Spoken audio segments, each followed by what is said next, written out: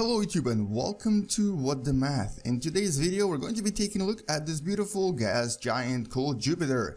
And one of the comments someone suggested that I try to terraform one of the satellites, and specifically they were talking about Titan, which is around Saturn, but I figured let's actually start with Jupiter because it does have more interesting satellites and it's a slightly bigger gas giant that has slightly more things to offer to us. So this is Jupiter, and it currently has, but we currently know that it has at least 67 confirmed satellites or moons orbiting around it. Most of them are really tiny, like this one here, for example. Megaclite is only 2.7 kilometers, so basically you could call them captured asteroids more so than satellites, but they're still considered to be moons. So there's quite a lot of them. They all have different names and they're all kind of funky, but the main ones are right here in the middle. There's actually only 8 of them, and we refer to them as regular satellites. So there's actually 4 big ones on the outskirts, and there's 4 smaller ones very close to Jupiter.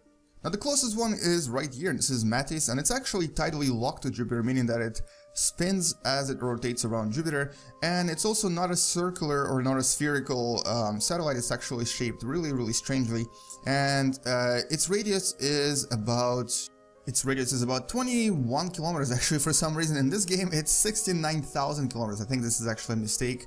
Hopefully someone sees this and changes it because it's not that big. This makes it much bigger than the Earth. So it's about 21 kilometers.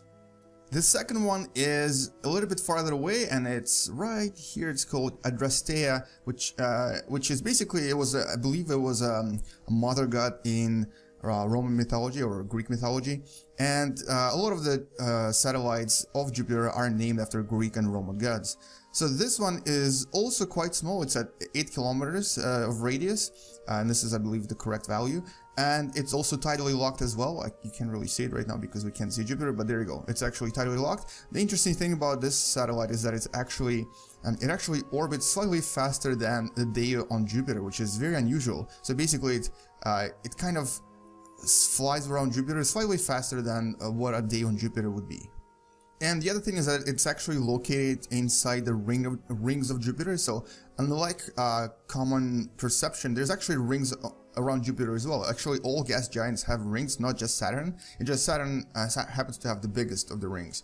Here you don't really see it, but there's actually, supposedly, there's a ring of asteroids or ring of rocks around Jupiter. And Adrastea is actually one of the bigger ones and also was formed from them. The next one is Amalthea, and this one is much bigger. It's at 83 kilometer radius, and it's also in the same region as the other smaller satellites, regular satellites of Jupiter.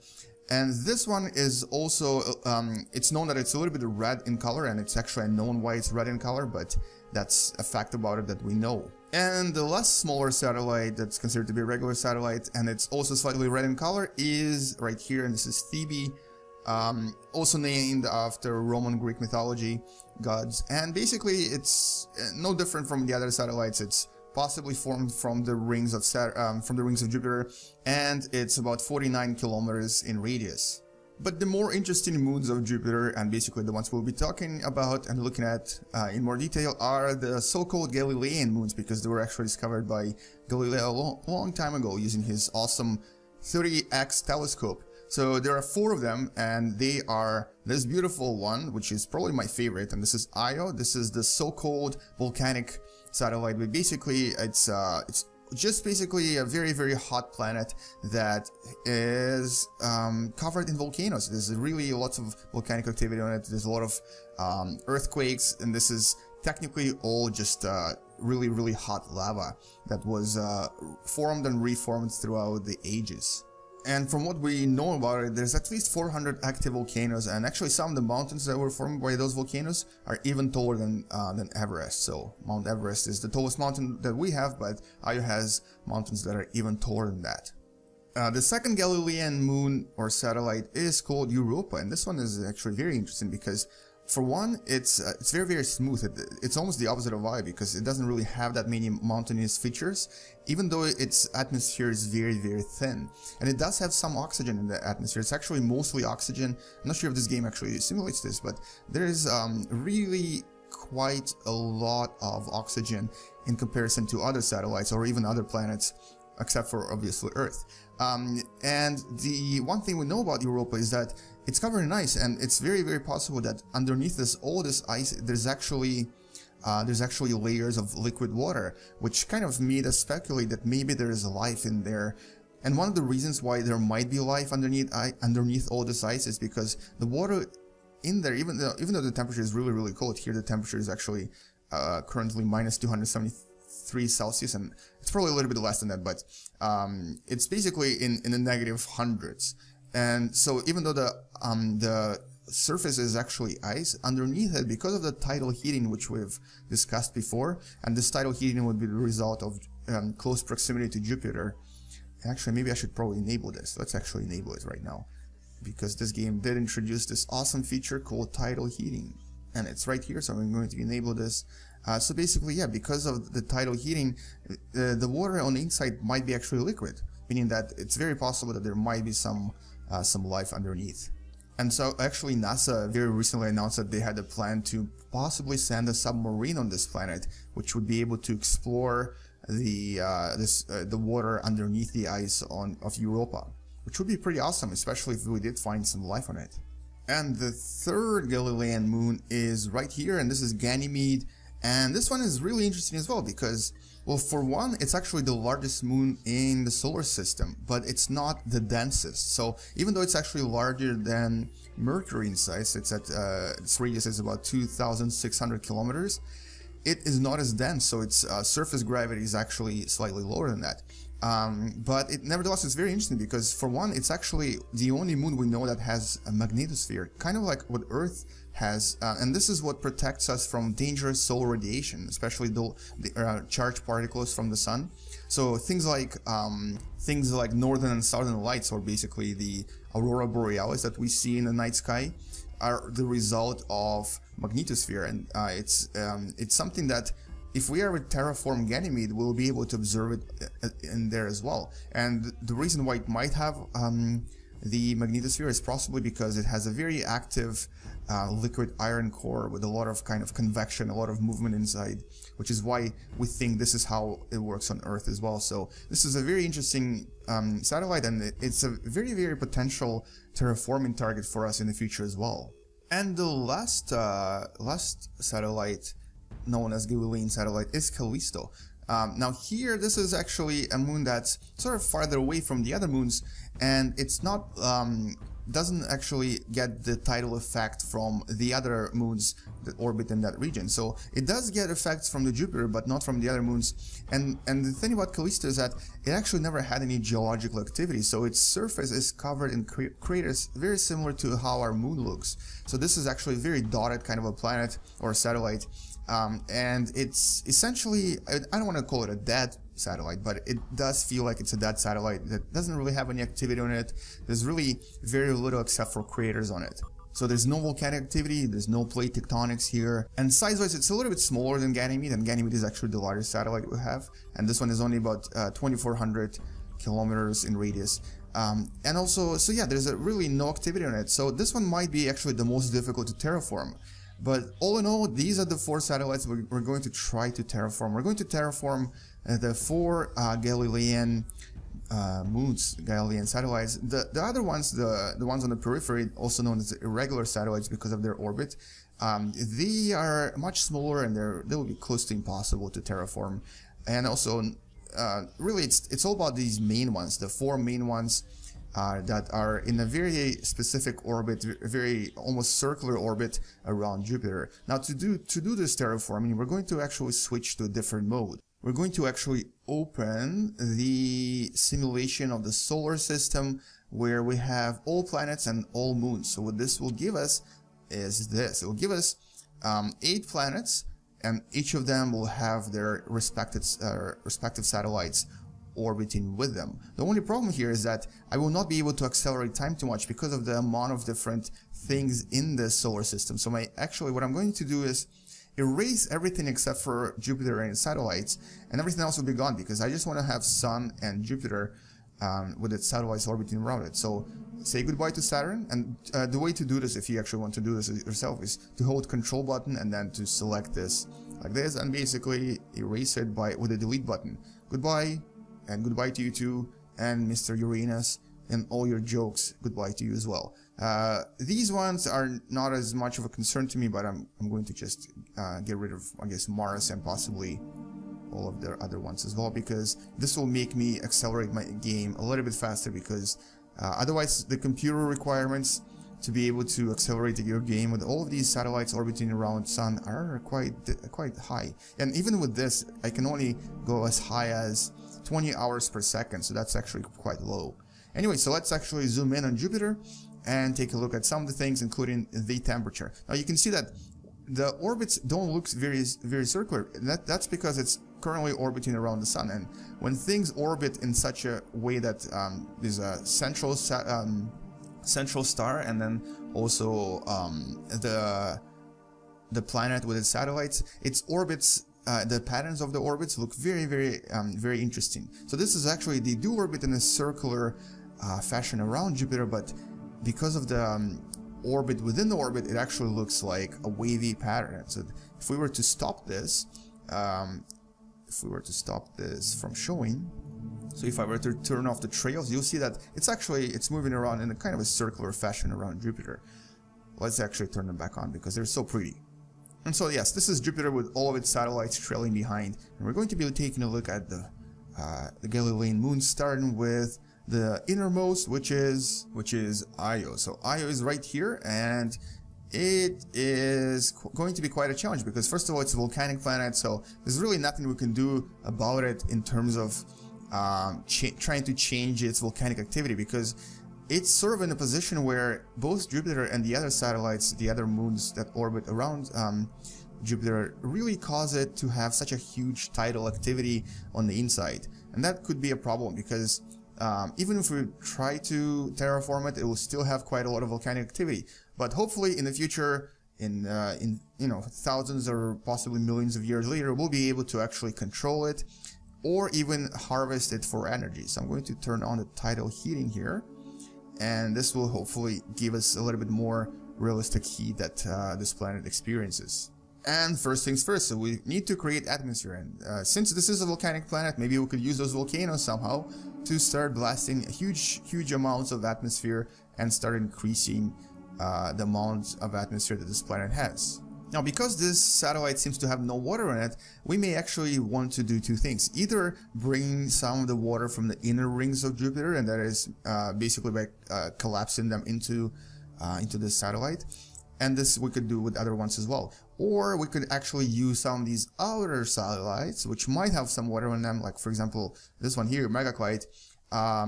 Let's actually take a look at it. Does it have any water in it? Okay, so in this game, none of these satellites have water in them, but we know that some of the Jupiter satellites do have water, so we can actually change their orbit so that they actually smack into Io and bring their water to it. So just for fun, let's launch something into it, and that will actually both warm up the planet and also give it a little bit more material. So this is me smacking Deimoses, which are satellites of Mars, into Io just to give it a little bit more material and a little bit more stuff that it can use to create that water.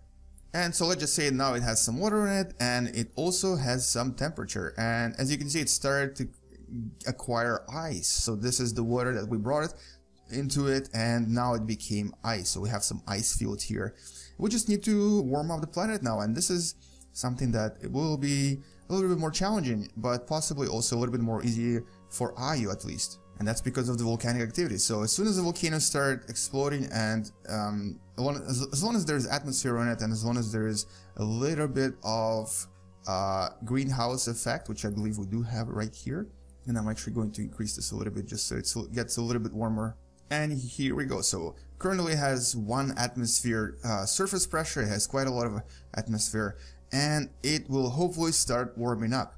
If it doesn't warm up enough, we may have to readjust some of the features of the atmosphere, but right now it has water and it's just a little bit cold, so we're just going to wait for it to warm up while we go to the next satellite and do something similar to this.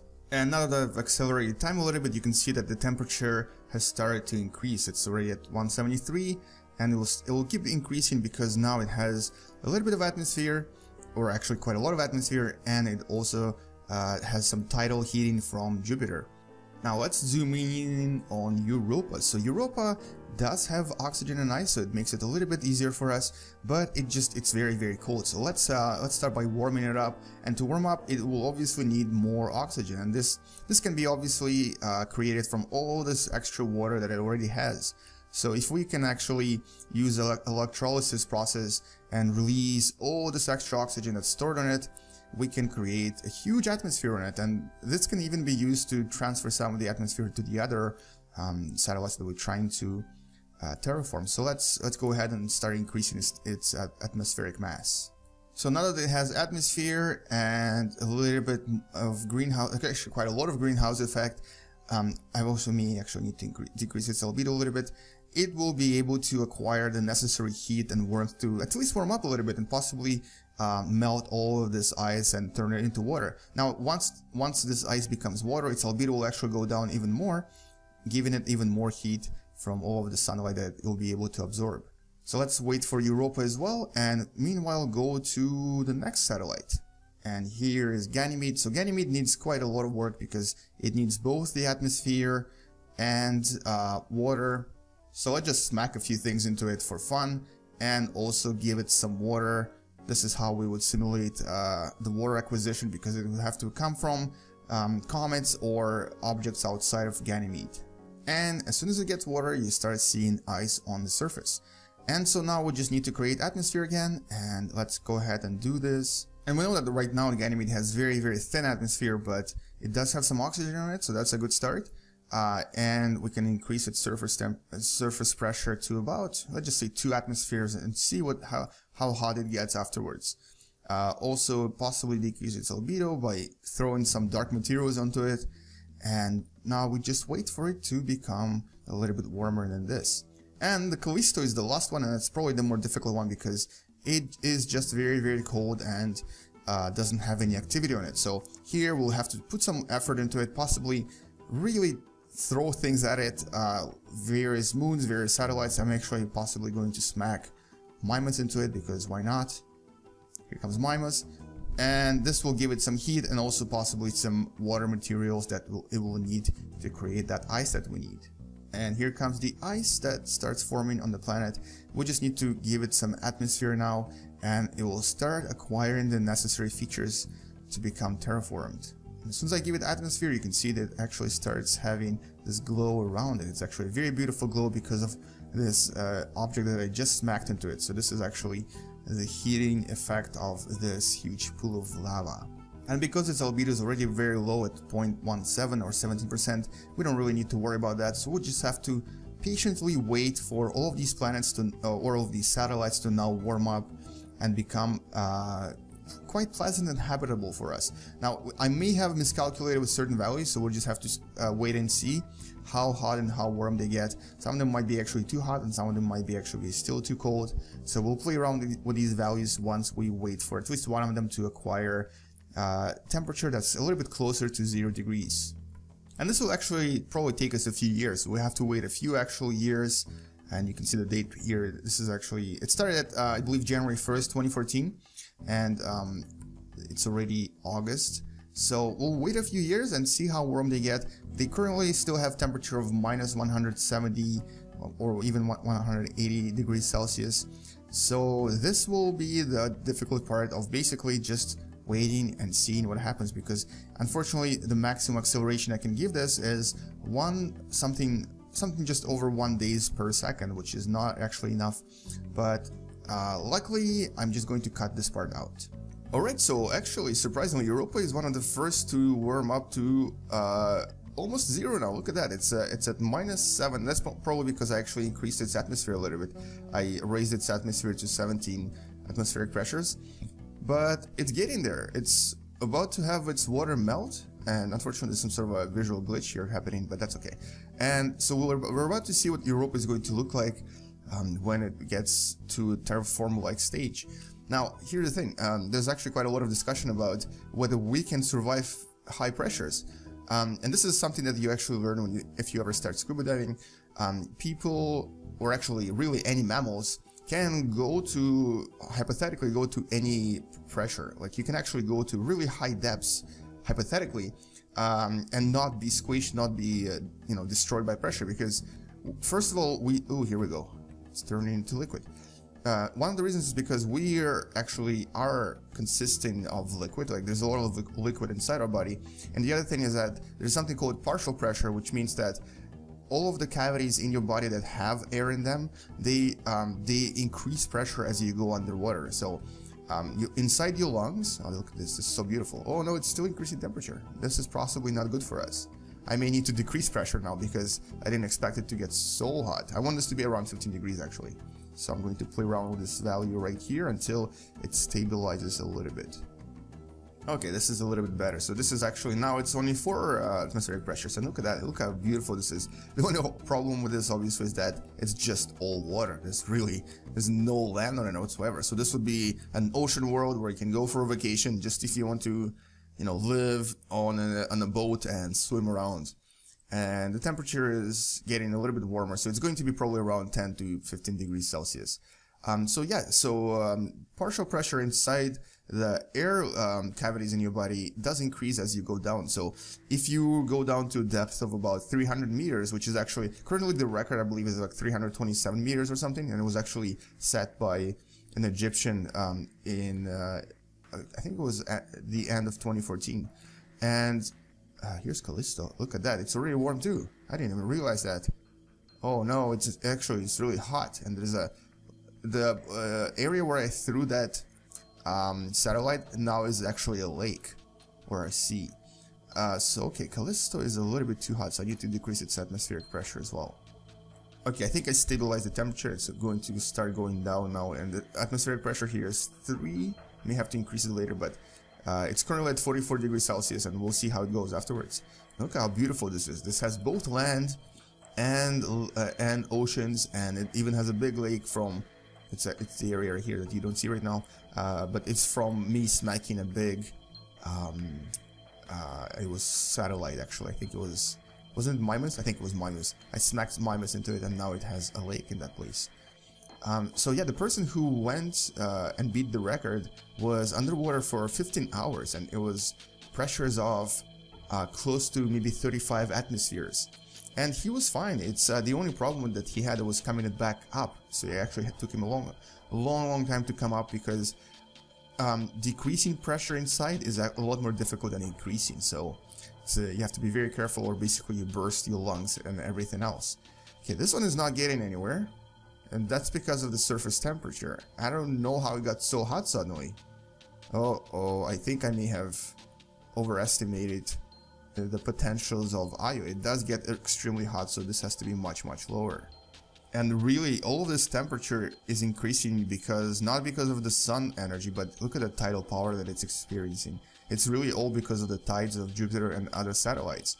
So Io is probably going to be the most challenging satellite because of because of the ridiculously high amounts of temperature that it does get. So I'm gonna have to try to cool down it somehow. Alright, so and Ganymede is still really cold, so I may have to work on Ganymede a little bit more, possibly giving it a little bit more pressure as well. So we're going to increase this to something around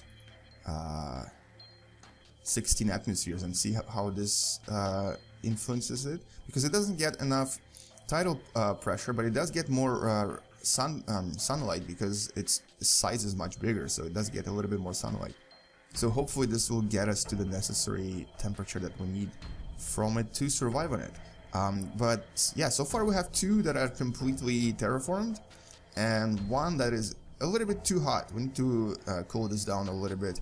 I'm going to actually possibly increase its albedo and also give it a little bit less atmosphere just for now. And here we go. I think Ganymede is about to get terraformed too. I did increase its atmosphere dramatically, but I'm going to go back to what it was before now because it doesn't need that much atmospheric pressure, but I think 8 atmospheric pressures, which should be enough. And so yeah, these are planets that we can easily survive on. It's just going back to Earth from them might be a bit more challenging because we need to depressurize ourselves. Otherwise, we'll experience something called the bands, which is basically a very painful and potentially deadly body hurting experience, for the lack of better words. It's essentially, it's not a disease, it's not a sickness, even though it's called a sickness, but it's the experience that our body goes through when you come from a high pressure environment to a low pressure environment. Okay, there we go. Everything's melted and the temperature is still increasing a little bit higher. And look at that, we have these green pastures, which is probably not pastures, but it looks green. And obviously blue oceans. So this is probably the most Earth-looking like satellite or slash planet that we've achieved so far.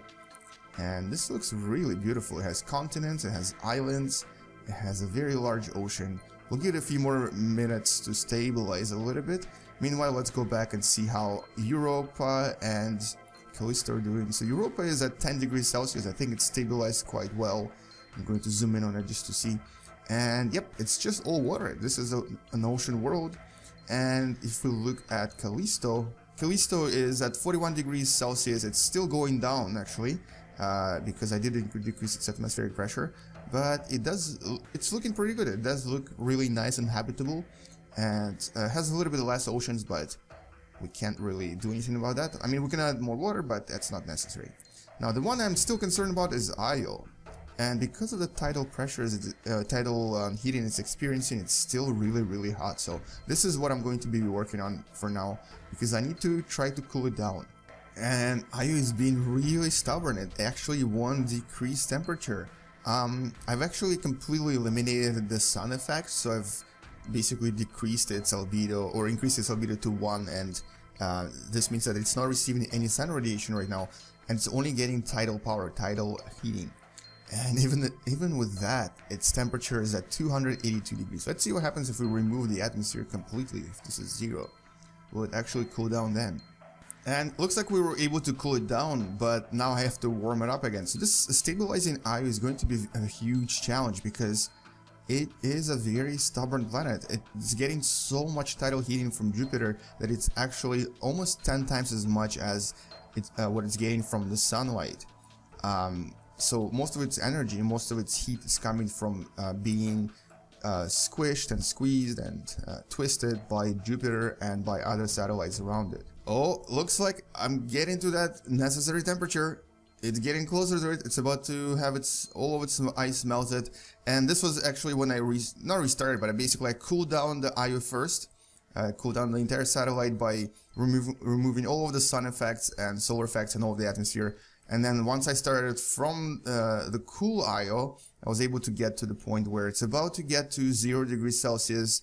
And currently it has exactly 1 atmosphere actually. This is what we have on Earth. So if everything goes right, and if it actually stabilizes around 10 to 15 degrees Celsius, or maybe 20 maximum, it might actually be the perfect satellite to live on.